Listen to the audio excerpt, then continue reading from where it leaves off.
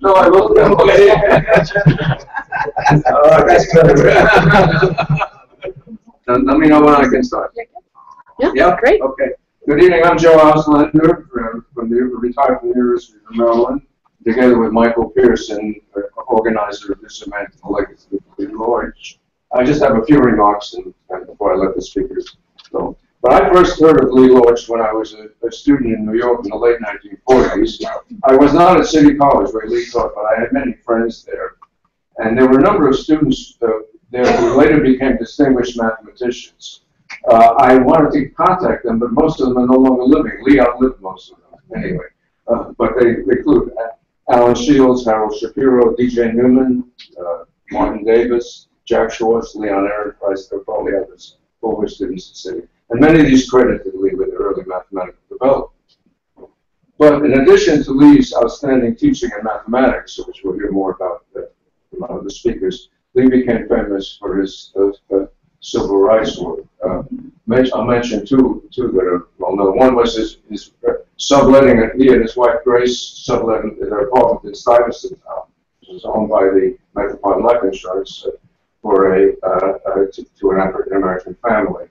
And as a reward for this, Lee was fired from City College and then Penn State.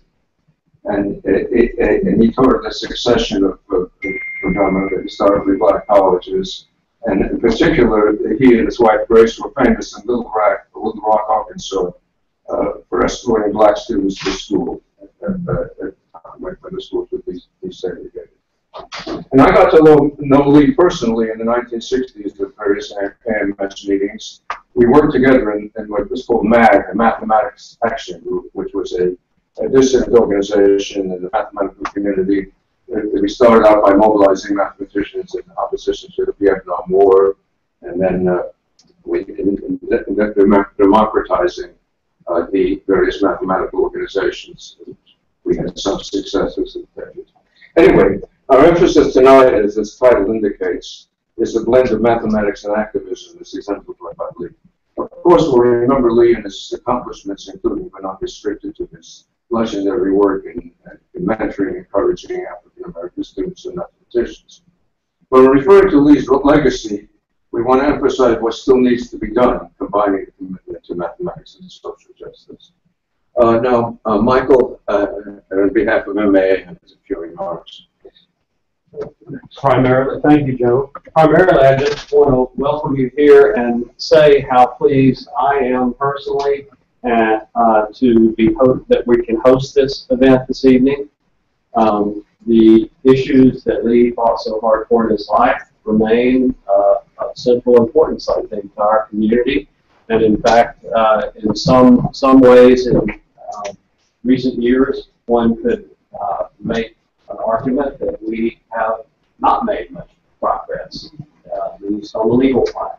And so it behooves all of us to reconsider and recommit to some of those these efforts. So I'm real pleased that we can be a part of this tonight.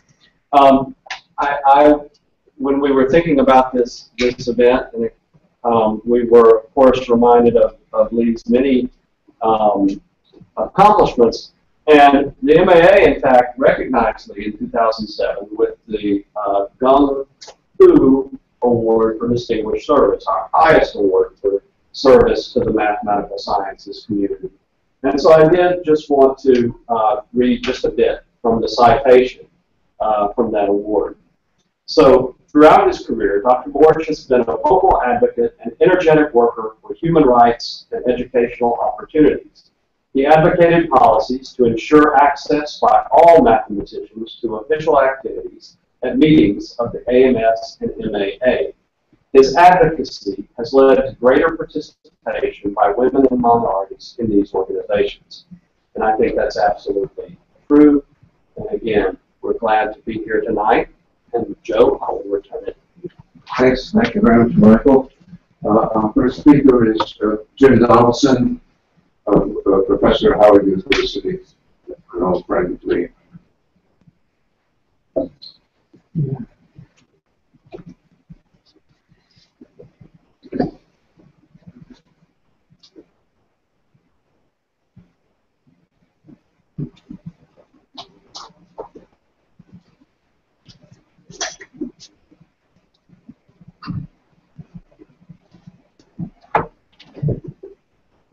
Good afternoon. I'm glad to see that so many of you turn out to honor someone who has done so much in this country in a number of arenas. What I shall try to limit my few remarks tonight, and I say few, because I was told that I had 15 minutes. And whatever I said, get it said in 15 minutes. So what I'm going to try to do, I'm going to try to do what I always ask others to do. If someone has said something, but didn't quite say it as well as you would have said, please refrain from re-saying. All right? And so that's what I'm going to try to do. So that would save me some time. Because many of the things that I had hoped to say have been said, already in the introductory remarks. Now, I'd like for you to just for a moment, let's think about what this year represents. About 60 years ago, when I, myself, was in high school, I believe, just barely in high school, the Board versus Education passed. It was made law by decision of the Supreme Court. Now that was an enormous event in my little area, of the world. First of all, they tried to prevent me from even hearing about it. Any folks like myself from hearing about it, because we didn't live in a large metropolitan area like Washington, D.C. In fact, many of us didn't even live in a small little place. Myself, I lived on a farm. And that was a momentous occasion, because many people had struggled to make sure that people from underrepresented groups, mainly now I'm speaking of black people, got the opportunity, for a real education. And that was supposed to have been the beginning. I said supposed to have been the beginning. And for the next 10 years, there was a real struggle. And then the monumental Civil Rights Act of 1964, that July 15th, I believe was when it was signed by President Lyndon Johnson, really changed things. The Civil Rights Act of 1964 really changed things for a lot of us. Now, this was possible because there were thousands of people who made real sacrifices. And when I say sacrifice, I mean sacrifice to make this happen. One of those persons who would have to be at the top of anyone's list would be my friend Lorch, who we have here.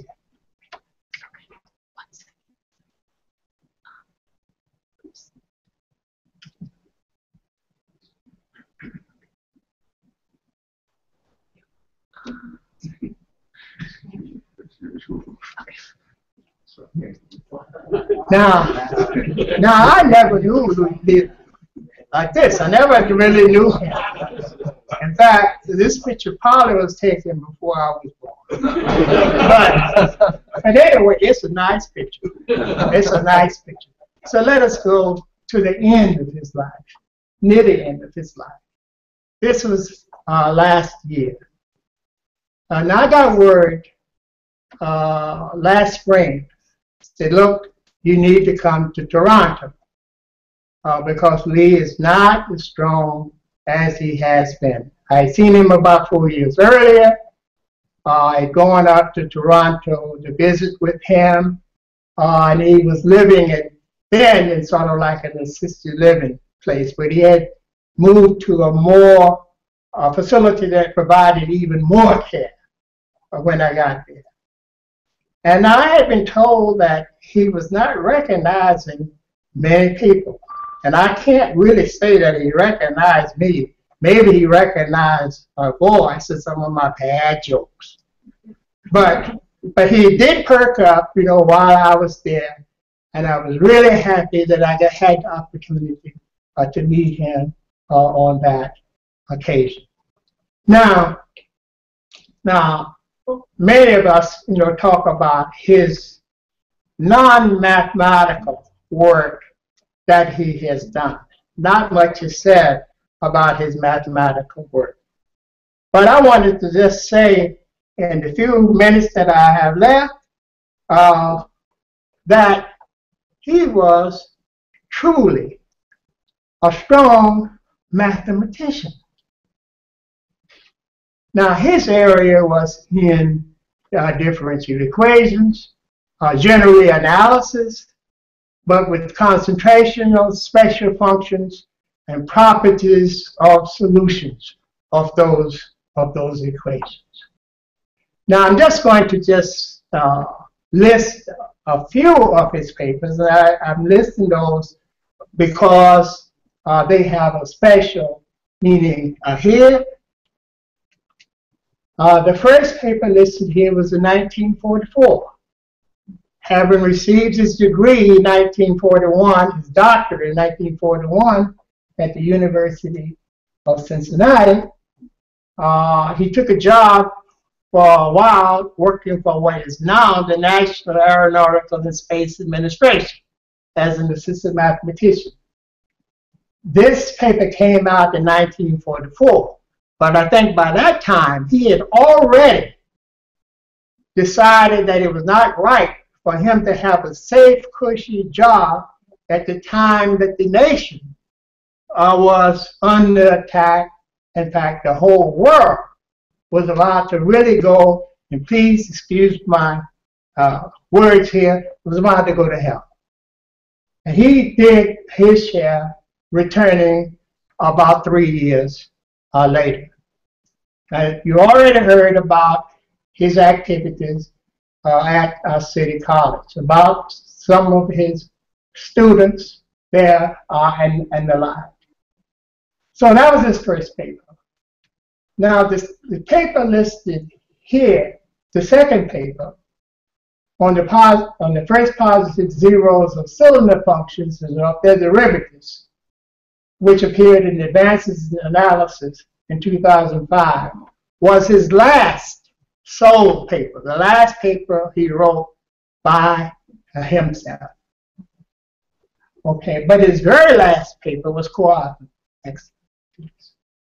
And this is the one that I list here. This was with his student, Martin E. Muldoon. Now, I had hoped that Muldoon would have been here tonight, because Muldoon would have been the person to really tell you, you know, what Lee has done, about the technical, you know, aspects of it. But I can just tell you that these papers were published in some of the leading journals that the mathematics profession, you know, has to offer. Acta Mathematica is one that an early paper appeared in. In fact, I think he may have had 2, you know, articles, you know, there. You know, the different journals of the Mathematical Association and American Mathematical Society. Now, Joe, keep my time. Keep the time. It's getting there. Okay, all right. Okay, well, let me speed this up a notch. Lee was my friend, and it's hard to sort of let go, you know, of a good, strong friend.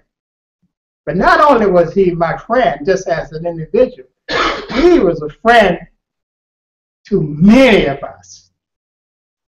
And his contribution to the mathematics department and to Howard University, at the time we were trying to move from master's degree graduate work to doctoral work, was really very much, appreciated. I can remember the times he would come to the university and he would meet and he would stay. Good thing, that he had a lot of energy, at the time, and would just go and go. He would visit our library, and I was just sort of amazed at his energy of reading all those newspapers. When I say all of those newspapers, I think he was reading at least the New York Times and the Washington Post. And sometimes when he could get the Daily Worker, he read that too. And he was just really filled with energy. He had all kinds of stories to tell. He was a fantastic teacher. He worked with the students, worked with the junior faculty. He was just an all-around good member of the department. And we viewed him as a member of the department. Now, at the time that he died, which was the last day of February, which is called African American History Month, the last day of February, at the next meeting of the department, there was a tribute made to him. Although he had been honored before in the department, the faculty of the department, paused to reflect upon what he had done for the mathematics department, at Howard.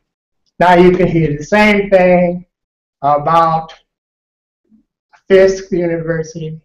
Similar kind of stories can be told about Philander Smith. And I dare say, when you look at his contributions, you can go across the border to the University of Alberta and his contributions at York University, where he retired. So, not wanting to go on, although I'm really just getting started,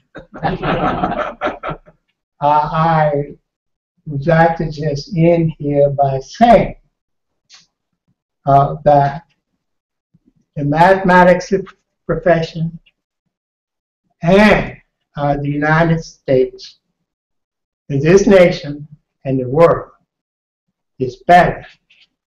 That this man, unlike some of the folks who came before us, stood up for principles, and he fought the good fight. And I shall remember him as someone who fought when he didn't have to. He was people's friends who had no friends. And he just helped so many people. Now, I had a few other slides I wanted to show. If we could just run through them quickly, I'd like to see just a comment about it. When he came to Howard, he usually occupied my office, which is located in this building, which is the headquarters of the College of Arts and Sciences at Howard University. Now, for about 12 and a half years, I tore my search down on the first floor while I was trying to do administrative work. Move on, please, next one. This is where Lee would go to do his mathematics, and he usually did some mathematics almost every day when he was at Howard. And also in the reading room, there would be located newspapers from throughout the world, and you could find him there many times. Next slide, please. This is the former president of Howard University, James Cheek, and I want to put his name there because James Cheek knew Lee was coming, and he approved of it and made it possible that we could continue that relationship while we were developing the PhD program on a long-term basis. And then after the program got underway, Lee would be a regular visitor at Howard University. And so I'd like to just end here, but there are many other things I would wanted to say. I would want to say things about NAM, about our trip to West Africa to attend the International Congress at Kumasi, our struggles with the American Mathematical Society, and trying to make sure that their black members of the society were treated with dignity and respect. And so I'd like to just end on that. Thank you.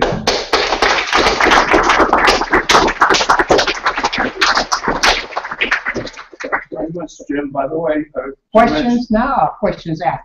What? Question now, I have. No, I think maybe we might be able to have the speakers Okay. and then find All right. questions after. It's okay. Jim mentioned Martin Muldoon, who sent me some material on Lee's mathematics, and later if someone wants to give me their email, I can get it for you. Our next speaker is Professor Mary Gray of American University, who is also another friend of mine and a friend of Lee's, who also is the founder of the American Women in Mathematics. Mary.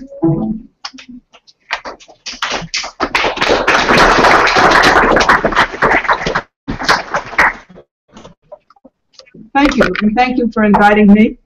I don't have any pictures, so you'll just have to look at me the whole time.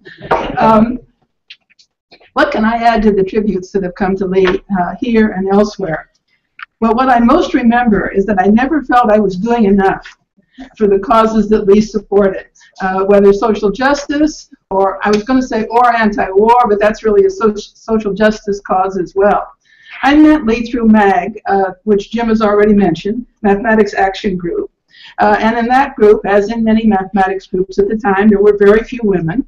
And although my activism dated back to graduate school days, and the mundane issue, believe it or not, of carry-out boys at the grocery stores in Lawrence, Kansas. Now, you might have thought I was worried that carry-out boys were boys, but I was so naive that it didn't even occur to me that they should have been having carry-out girls. The real problem, the civil rights problem, was that they refused to hire carry-out boys from the local Haskell Institute, which was for Native Americans. So that's how I got started. When I and a few others decided that some action was needed on the subject of girls and women in mathematics, and not necessarily in carrying out groceries, when that was called for, Lee was with us all the way. We give him credit as one of the founders of the Association for Women in Mathematics. And it's for women in mathematics, partly because of Lee, rather than the Association of Women of Mathematics. So we soon realized that we did have male members. It's about 13% of the members now of AWM are men. Back in the early days, almost all of the African American members were women who had been students of Lee. So they populated the early membership very heavily, and we were very grateful that Lee had introduced so many good people to mathematics. Certainly there were women of color getting PhDs in math before Lee came on the scene, but he was the inspiration for generations, for those who found that they too could be mathematicians. Most importantly, the rest of the mathematical community eventually came around to the notion that women from all kinds of backgrounds could be mathematicians. I'm so sorry that Lee didn't see the first award of a Fields Medal to a woman mathematician. Now, I'm very proud of my students, of whom there are several here today. There's Elaine Smith, and there's Linda Hayden, and there's Flori Fasinelli. And my hope that some of my passion for social justice has been passed on to my students, and it seems to have, judging by their accomplishments, which are many. That mathematicians should realize that mathematics should open its doors to everyone was not an idea, however, that in the early days, and probably not even today, concerned the Council of the American Mathematical Society. So I decided I would attend the meeting, and I know some of you have heard this story before, but I like it, so I tell it anyway. So I was stopped at the door of the council meeting by the current president of the American Mathematical Society, who told me that council meetings were only open to members of the council. And I said, well, I'd read the bylaws. This was even before I became a lawyer. I was going to be reading bylaws. And I said, no, the bylaws say that it's open to everyone. Oh, said the president, it's a gentleman's agreement that it's only open to members of the council. So I said, I'm no gentleman, and I took my seat and stuck around. And that opened council meetings to everybody. Now, I'm not sure that when they found out how boring sometimes they could be, that anyone was grateful for that, but nonetheless, they were open. The only real excitement that I can remember at the Council of American Math Society was Jim and I and Lee creating an enormous fuss about not recognizing the reciprocity agreement with the South African Mathematical Society because of the policies that they had. And I'm glad to say that the South African Math Society has totally reformed. I'm not so sure about the American Math Society, but at least the South Africans have come around.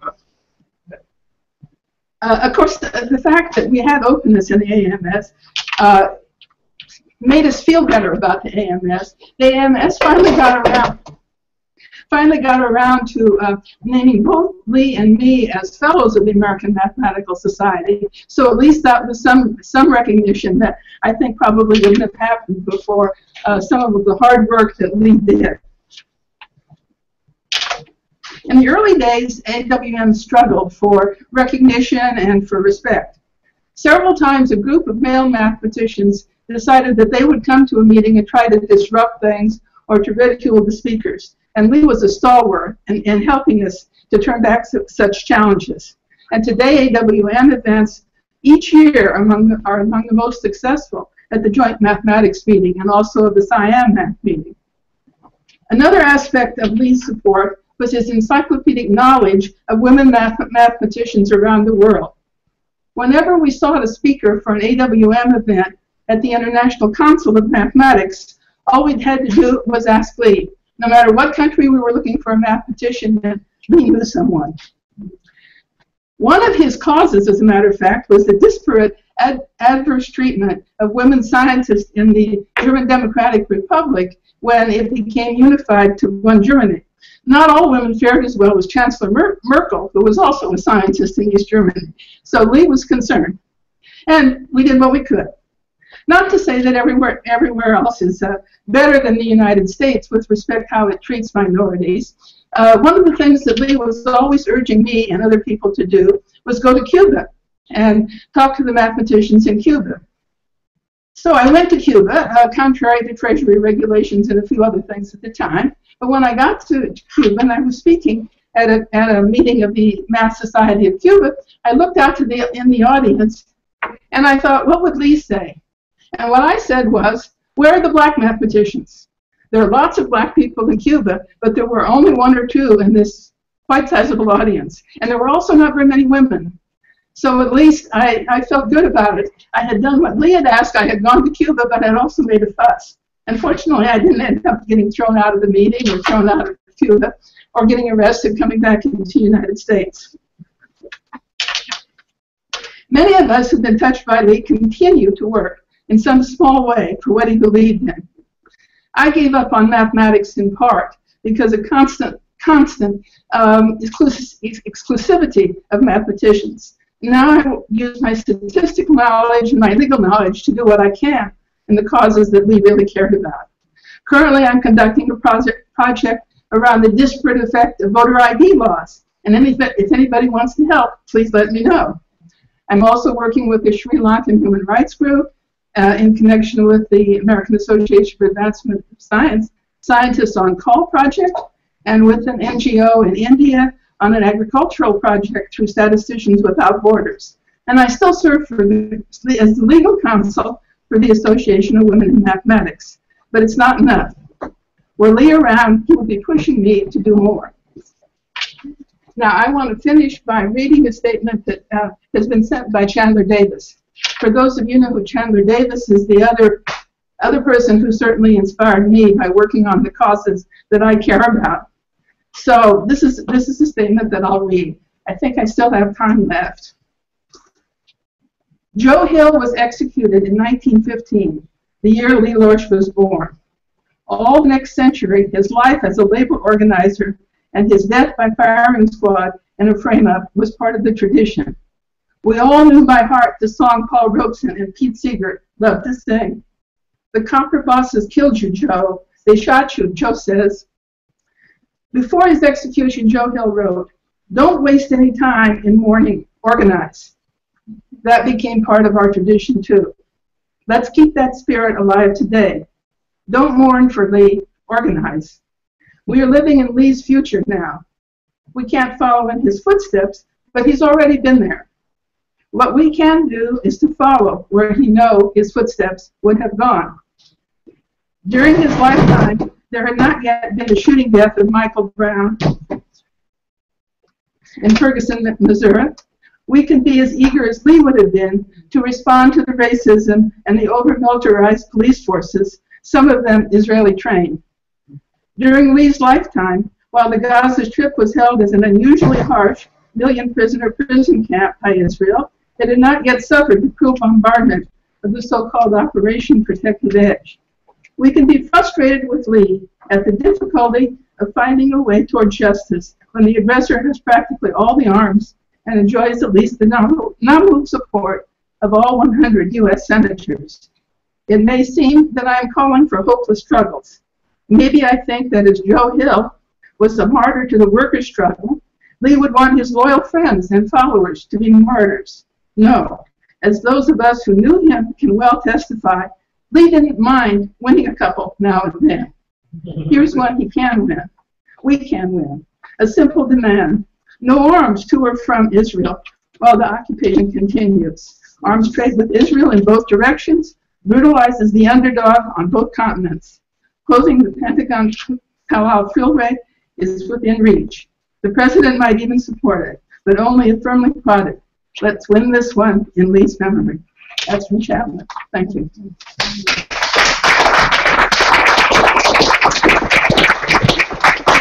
Thank you very much, Mary. Michael will introduce our next speaker who's coming remotely. Well, thanks again. And Mary, thanks for talking a little bit about Lee's role in founding AWM. Some of you may have read in a recent newsletter of AWM an interview with Evelyn Boyd Granville, who was also a friend of Lee's. And in fact, I was reminded of another story that we looked up, and it was Evelyn, by the way, is in the D.C. area now. She lives in an assisted living facility just in the metro area in Virginia. And she was sorry she couldn't come tonight. She did acknowledge the invitation. I sent her a special invitation and said that she does send her wishes, but she wasn't able to get out to come. But she was a colleague of Lee's at Fisk, and in 1951, Lee and Evelyn and a couple of her colleagues, their colleagues, did try to integrate the Southeast section meeting of the MAA. I'm sorry to say, but that's what it was, and were denied entry.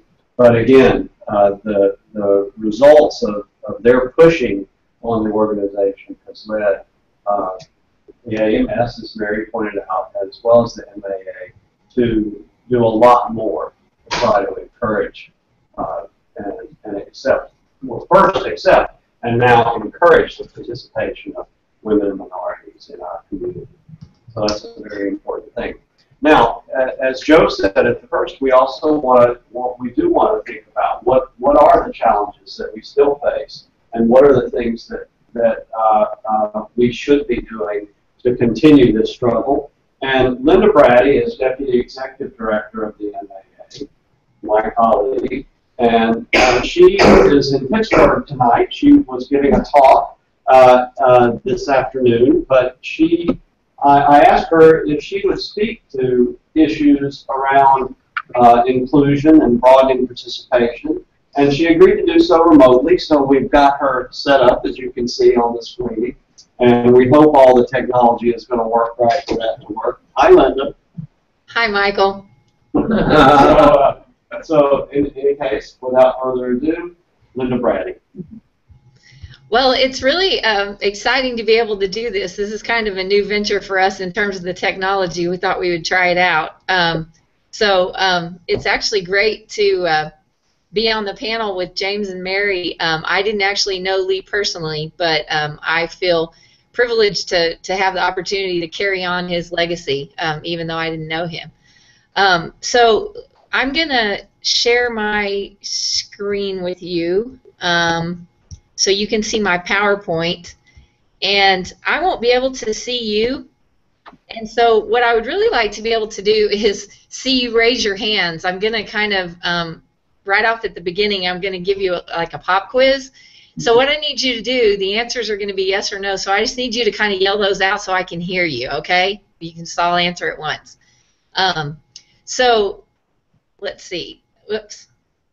I better use my down arrow. Okay, so I just wanted to say that, well, I guess I already said I didn't know Lee Lorch, but it's thanks to him that so much progress, him and people like him, that so much progress has been made. But as Michael already talked about, there's a lot that still needs to be done, and I think that that's not necessarily acknowledged by everybody. Some people don't really agree necessarily that there are still gender issues and there are still racial issues that need to be addressed. And so there's one particular sort of catchphrase that you hear a lot in the media called the gender gap. And so that has to do with, you know, men and women. There are, for example, there are, when you look at the number of women who are actually CEOs of corporations, there aren't nearly the percentage that there should be when you look at the breakdown in the workforce. And then there's the salary gap, as far as women doing the same kind of work as men but not being paid the same amount of money and that sort of thing. And then there, in education, we have something that's kind of a catchphrase called the achievement gap. That's based on, there are gender issues, but particularly I've heard a lot about racial issues. For instance, African American males are the lowest achieving subgroup in higher ed, and American Indian students drop out at a higher percentage rate than any other race or ethnic group. So there are issues that have to do with race and gender in higher ed. Our calculus project that David Brissou heads up, there is some research, some data that they have that shows that our calculus courses actually disproportionately wash out women and minority males. And so that's still, oh, whoops, you're not seeing my slides.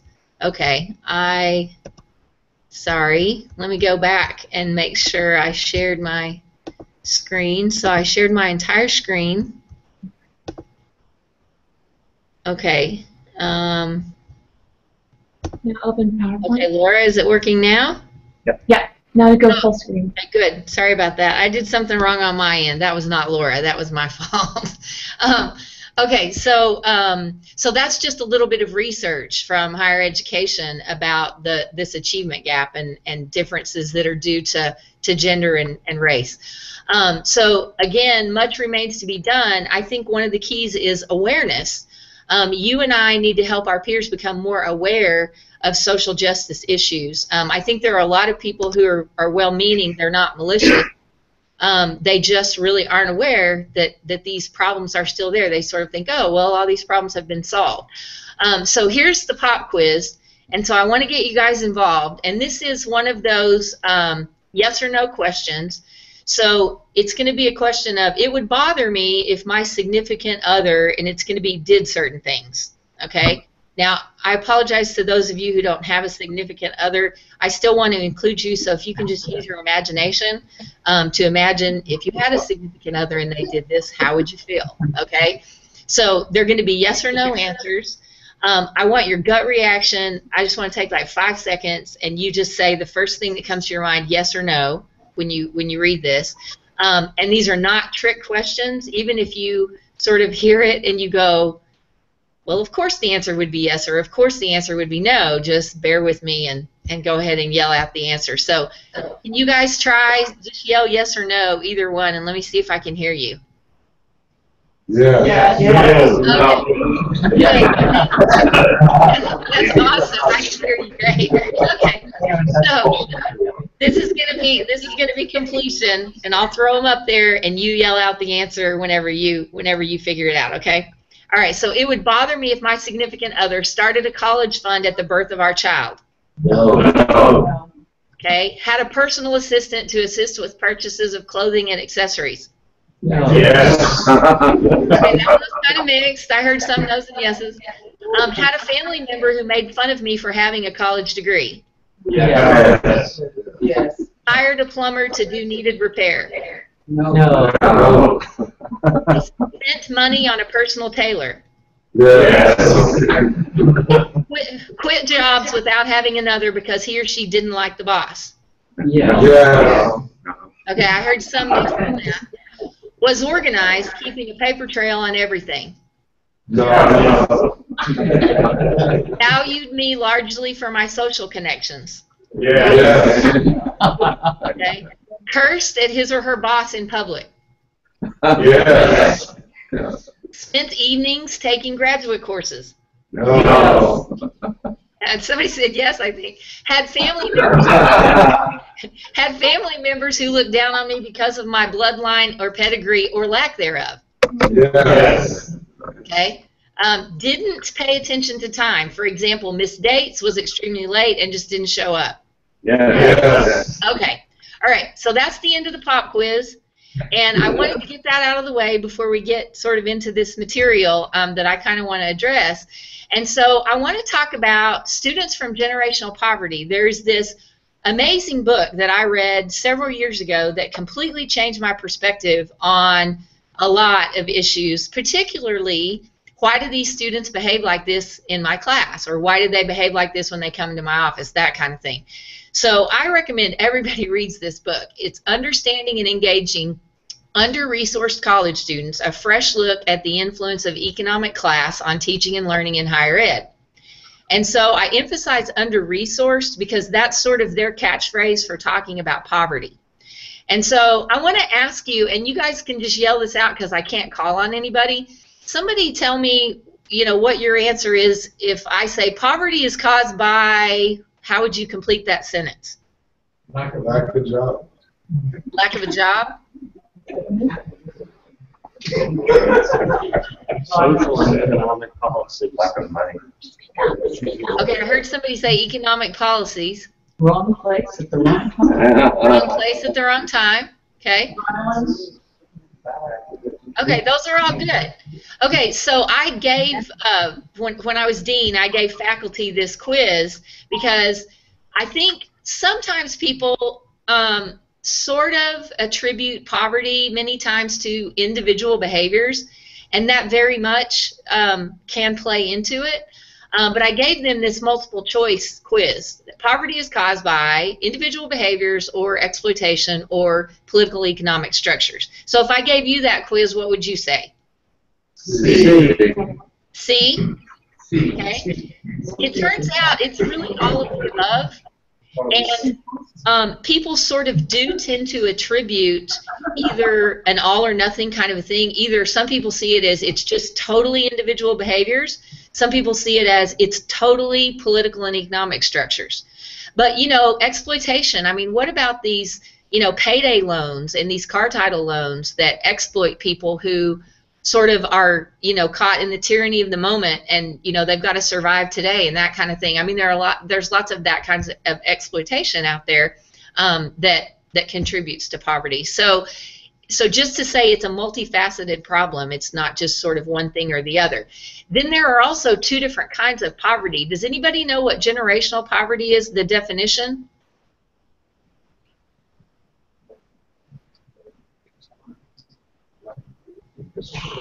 Chronic.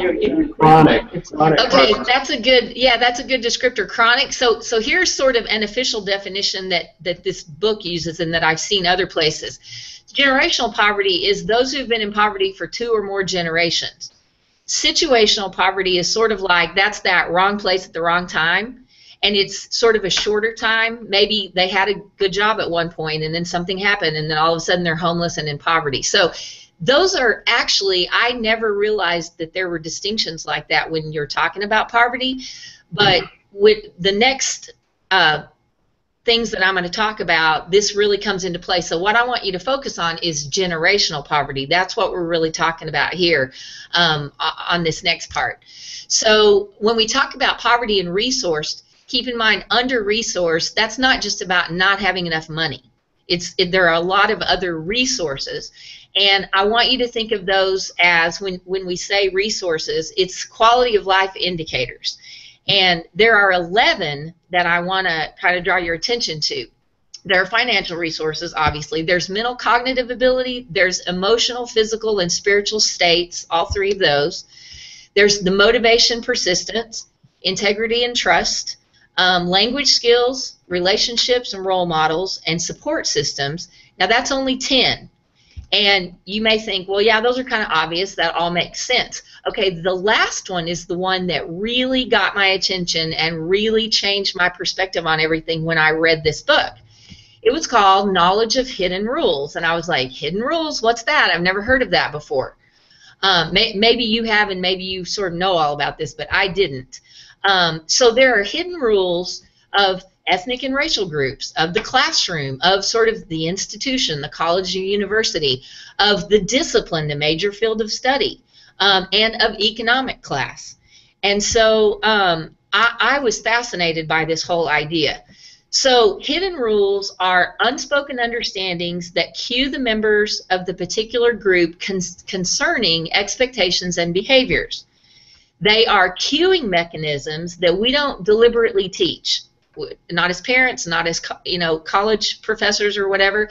They're just modeled and implied. And it's important to remember, this is a bit of a caveat. I want to make sure you understand that I'm saying hidden rules are patterns. Patterns are not stereotypes, because all patterns have exceptions. So if you use a pattern to prejudge an individual, then you're stereotyping. So that is not my intention here. So what I'm talking about is just sort of general patterns, and there are always exceptions. So back to this idea about hidden rules, the people who know the hidden rules of a group or institution assume everyone should know them, right? I mean, knowing the hidden rules is often equated with not being intelligent, or like, what's wrong with them? Why don't they understand? They shouldn't be doing that. And man, how many times have I said that as a faculty member? About my students, what's up with that? What are they thinking? I mean, I don't understand that at all. Recognizing sort of the reality of hidden rules. I've got just a few more minutes. So recognizing that they exist actually reduces judgmental and prejudicial attitudes, which is really important for faculty in the classroom and sort of all of us in general. And it turns out that faculty who know about the hidden rules of generational poverty are more likely to be successful in their teaching. So I want to talk about hidden rules of economic class. And so driving forces for the different economic classes. For poverty, it's all about survival, relationships, and entertainment. And when you think about, when you kind of get this in perspective, and then I start thinking about my students whenever I was teaching, man, it put a lot of stuff in perspective for me, and it helped me to understand a lot. Middle class, the driving forces are work and achievement, which I could totally relate to, right? Wealth, it's about money, political, and social connections. When you think about hidden rules of economic class where money's concerned, for poverty, it's to be used or spent. For middle class, it's to be earned and managed. For wealthy people, it's to be conserved and invested. So that's a different perspective, right, for each of those classes. Food. For poverty, it's about quantity. Did you have enough? Middle class, it's about quality. Did you like it? And wealth, it's about presentation. Did it look good? And so time, for people in poverty, the present is most important, and the decisions that they make are based on sort of surviving. I've got to survive today. Middle class, the future is most important, and that's how they make decisions. For wealthy people, traditions and past history are more important, and their decisions are often based on that. So now I want to go back to the pop quiz results, because this is hopefully where it'll kind of pull it together and put it in perspective. So these were items from a self-inventory that were sort of to provide you a sense of how strongly you identify with an economic class based on what triggers positive and negative reactions. And you all answered, most of you answered exactly like I did on every question, and that's why I picked these. There were a lot more that I could have picked from, but I picked these. So the ones that were, it would bother me if my significant other started a college fund, hired a plumber, was organized, or spent evenings taking graduate courses. I think all of you guys, on almost all of those, it was like, would it bother me? No, it would not bother me. Well, that's the hidden rules of middle class. And what I found myself answering on all the inventory questions on middle class, they were all the same. It was like, no, that wouldn't bother me. Okay, the next group, the personal assistant, personal tailor, social connections, you know, members of the family look down on me because I don't have a certain pedigree. Well, probably obviously that's hidden rules of wealth. Now, again, some people said yes or no on some of these, and so, you know, there is some crossover. This is not stereotyping people. The last one had family members who made fun of me for having a college degree, quit jobs without another job because they didn't like their boss, cursed their boss in public, and then were always late and that kind of thing. That's hidden rules of poverty. So what helped me was understanding where these students from generational poverty were coming from that were in my classroom that I was dealing with, and even other people that I deal with, you know, in the business world or whatever, really helped me to put things in perspective. And it's important to remember that the hidden rules of the middle class have been normalized as the dominant culture of the United States. And I was going to tell you about a kind of Monopoly game example. I'll skip that. But basically, these hidden rules govern most institutions, schools, agencies, and businesses. And so what we end up with is sort of this institutionalized racism, or in the case of, like, you know, I was talking about CEOs and big corporations and that sort of thing in the business world, you know, institutionalized sort of sexism, when it's sort of the, you know, the white guy system. Women don't necessarily, the rules aren't really made with women in mind. So it's a systemic issue. And awareness is crucial. There's a lot left to do with regard to racial and gender issues. There are these hidden rules and this whole issue of cultural competency, and it's really up to us to help educate our peers and encourage these kinds of conversations. So I think everybody ought to read this book. It's a great book.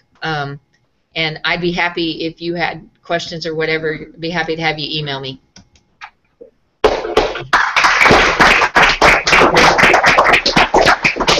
We have a reception upstairs where we can talk to people, but even so, we have a few minutes if people want to comment or questions to the speakers. Yeah. I'd like to just make a comment. At least some of you know that there was a presentation up in Toronto at York University with Floresville, and Jim was supposed to go to these.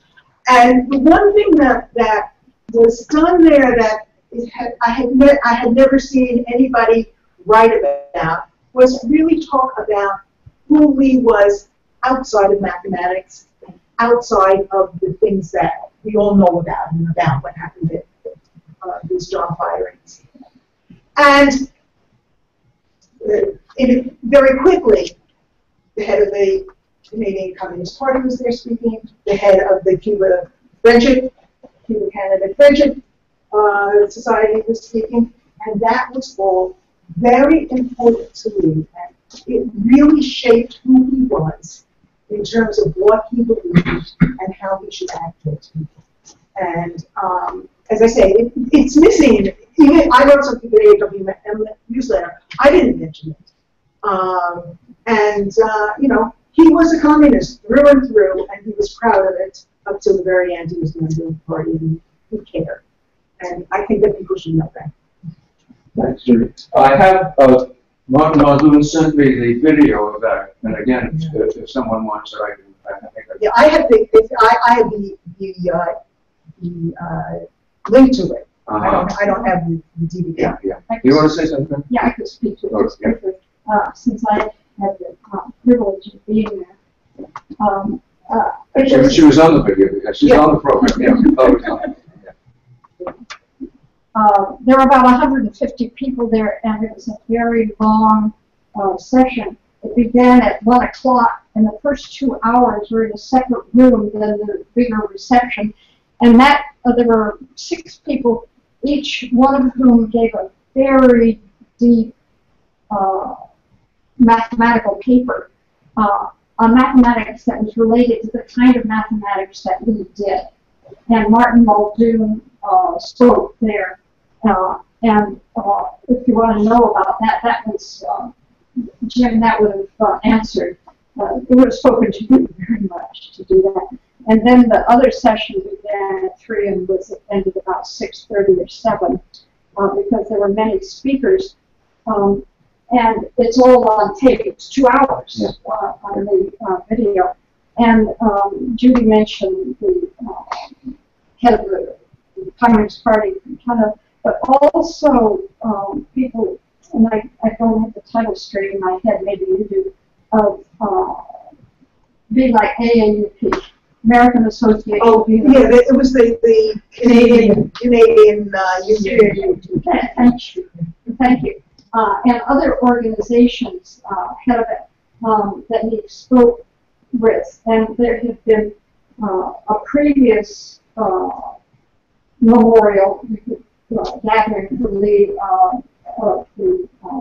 Communist Society, and also the Jewish Society. And yeah, that group I don't know, but it's a very active group, and they have had memorial. Let's see. It's like it's taking up issues and dealing with it. And then reference was made, and one of you made that earlier, to his particular interest in Paul Robeson and Pete Seeger. And somebody sang, and Mary could tell you what it was that the woman sang, because that was for it's the slave chorus from the Luca, the chorus of the Hebrew slaves, which has always been a miracle to me that it's a chorus of slaves. Why does everybody sing it as a freedom song? It's sung as a freedom song in Italy, and it's also sung elsewhere. So, and whenever that opera's done at the Met, they sing through the chorus of the Hebrew slaves, and then they stop and they sing it through again, and that's the only time the Met ever does encores. And that was because of these particular appreciation of all the things that we've talked about here. They had an enormous display of many, many posters of print material related to the activities that have been referred to here about Lee. And it was the first time I had ever seen the letter that Einstein wrote supporting his situation over Stuyvesant, losing his jobs, losing the department. And his whole family was there, including his grandchildren. So, anyway, you'll enjoy seeing it. Take a few people to the reference. I'll wrap you in a second. I just want to say, in reference to what Judy said, we also got I didn't get it directly, but someone sent the obituary that J.P. Kahan, the great harmonica analyst, who was also a communist. French. It's in French. Fortunately, someone also sent a translation. Yeah. I haven't heard if anyone wants to see that. Yeah, that's easily available online. Yeah. Anyway, Kahan was, I knew someone in France. But I also want to just say, I won't read them, but I just want to say who I got messages from, in addition to those, Mary mentioned Chandler Davis, but Ray Johnson, Idris Hassani, Diane Lyson, Martin Davis, Michael Messer, Evelyn Ford Granville, Rhonda Hughes, and Sylvia Bozeman, all sent messages, and I can show you some of them. Yes. My name is Colin O'Kay from Spelman College. I'm delighted to see that Evelyn Boyd Granville was mentioned.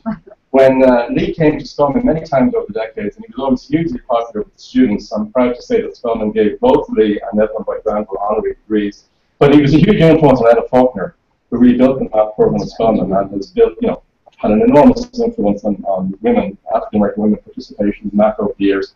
I'd like to see in 10, 20, 30 years, young people asking who was Lee Lorch. And I can make a very small suggestion as to how we here can have an impact on that. Outside this window, there's a river of breaks that the MA sponsors.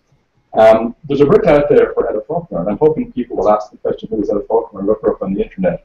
We could have a brick too for Evan Boyd Granville, especially for the Lorch. So if people are interested, maybe something to consider. Thank you. Are there any other questions or comments? Michael, where's the reception? Tell us what the Upstairs. This building, just up the stairs. Well, okay, so you all upstairs. Thank you.